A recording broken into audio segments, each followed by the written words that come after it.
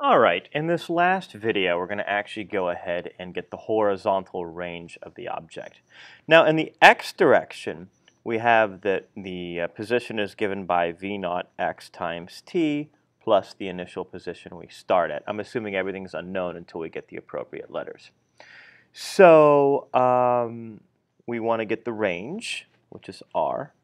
And that's going to equal, now v naught x, we did from vector components, is v naught times the cosine of theta. And for t, I'm going to actually substitute this formula here for time. So we're going to get 2 v naught sine theta all over g plus, I start at an initial position of 0. So it actually turns out the range is given by the formula r equals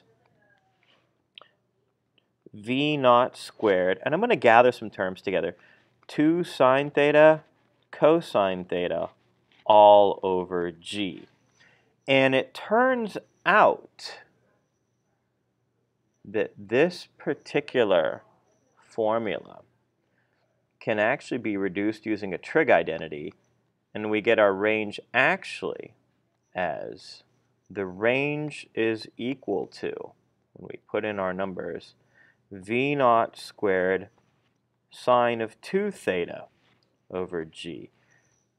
And so this is the formula for the hang time, the height, and the range for an object fired. And so we can actually now solve the original problem by putting in the numbers directly into these formulas. And so that's kind of the purpose of these formulas. And the purpose of this exercise overall is to get you used to using only variables, which is a skill that we do all the time in AP Physics.